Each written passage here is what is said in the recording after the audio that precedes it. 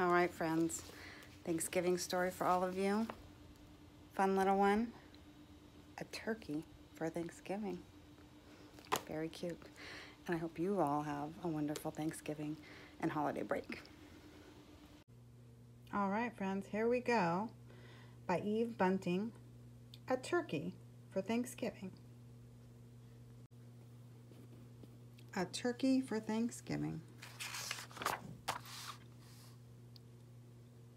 Cute little pilgrims and turkey here. It was Thanksgiving morning. Mr. Moose helped Mrs. Moose set the Thanksgiving table. Sheep will sit here. He likes a chair that's straight up and down, Mr. Moose said. Rabbit here. Porcupine here. Mr. and Mrs. Goat here. He smiled at his wife. Isn't it nice to have friends to share Thanksgiving? Their house is all decorated. Some corn. Mrs. Moose is setting the table. Mr. Moose is helping.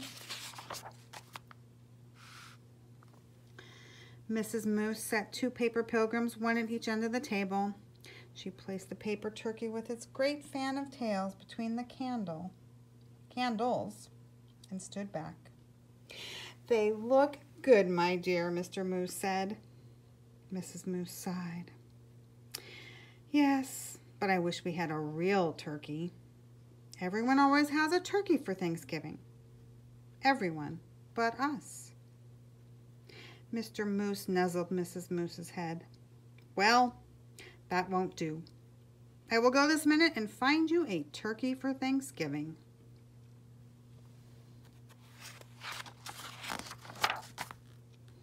Mr. Moose put on his cap and went out. Mist wandered through the bare trees. The cold made his nose water. Rabbit poked his head from his rabbit hole. Mr. Moose, is it dinner time?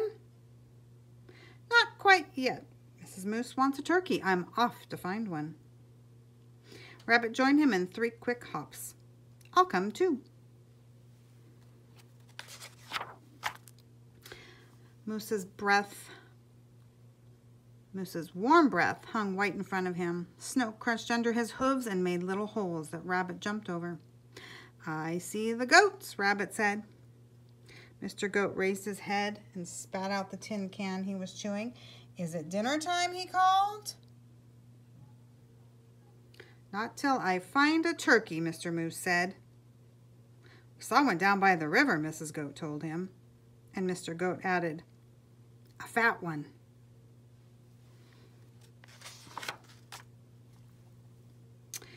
The goats leaped down from their perch. We'll show you. Sheep was further up the hillside, looking round as a fur ball in his winter coat. Is it dinner time? He bellowed. First I have to find a turkey, Mr. Moose bellowed back. There's a turkey nest on the riverbank, Sheep called. Wait for me.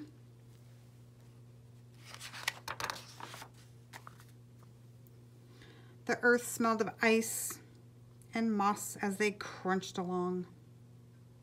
Above them, a crow hung, black as a puff of wood smoke. Porcupine was hiding in the underbrush. It's you, he said, and put down his quills. We're off to get a turkey for Mrs. Moose, Mr. Moose explained. Do you want to come? I'm slow, Porcupine said. Pick me up on your way back. Who'd want to pick you up? Sheep asked, and laughed his bleat of a laugh. I'll wait, Porcupine told Mr. Moose. I guess Sheep thinks those quills would not be fun to pick up. They saw Turkey's nest right away, and Turkey himself peering over the top of it.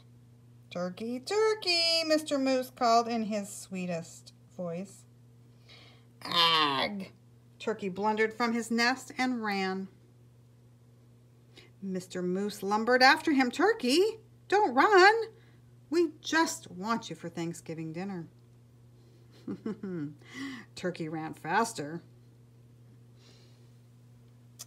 There's Rabbit pointing to him. Turkey sees them, of course. He's got his fun signs there. No turkey here. Do not disturb. Come back after Thanksgiving. Wonder why Turkey's running. They want a turkey for Thanksgiving. Mr. Moose saw the red and blue sheen of Turkey's neck. Turkey's tail brushed crumbs of snow behind him as he tried to fly. Too fat, Mr. Goat said. Turkey's legs bent in the middle as he fell. Mr. Moose put a booted hoof on his head and smiled his great toothy smile. I hope you don't have other plans for Thanksgiving, Turkey.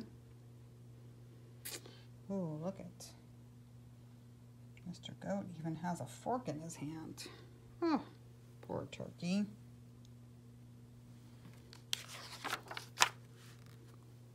He helped Turkey up. My wife won't mind that you're too fat, he said. Let's go. It's getting close to dinner time. They marched Turkey in front. I'm sorry about this, for I can see that you don't want to come, Mr. Moose said, but I must insist. A promise is a promise. They're all trailing behind Moose and Turkey, the goats, sheep, porcupine, and rabbit. There was a wreath of dried fruit on the moose's door. Inside the house was filled with Thanksgiving smells. Mr. Moose hid Turkey behind him. Look who I brought, Mrs. Moose, he said. Sheep, the goats, rabbit, and porcupine. And ta-da! He pushed Turkey around in front of him. For you, a turkey for Thanksgiving. Mrs. Moose clapped her hooves. I'm so happy to have you, Turkey. Thank you, Mr. Moose. Now everything's perfect. Shall we sit? Sheep asked, heading for the straight up and down chair. Oh, let's. Mrs. Moose pointed. Rabbit here, porcupine here, Mr. and Mrs. Goat here, and look, I brought a chair from the other room in hopes of a turkey. A chair? Turkey stammered. Right next to me, said Mrs. Moose. Light the candles, Mr. Moose. Turkey seems a bit surprised, huh? He's like, a chair? There were bowls of acorns and alfalfa sprouts, dried since summer. There was willow bark and cured grasses and wild parsley. There were pressed leaves, thin and pale as new ice on a pond. I hope you find something to your liking, Mr. Turkey, Mrs. Moose said. I wasn't sure of your taste. Oh, you are so kind to worry about my taste, Turkey said. I thought you'd be worrying about how I'd taste. I do think Turkey thought he was the meal. Oh, heavens, no, Mr. Moose smiled. His big tooth smiled and filled everyone's cup with cold spring water. It's so nice to have friends around the table at Thanksgiving. Turkey's wattles wobbled. It's even nicer to be at your table and not on it, he said. Happy Thanksgiving, everybody.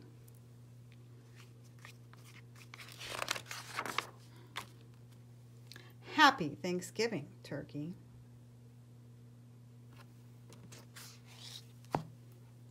A turkey for Thanksgiving. And clearly, our Mr. and Mrs. Moose wanted another friend to join them, though Turkey at first was fearful. He was the meal. They just wanted all their friends there.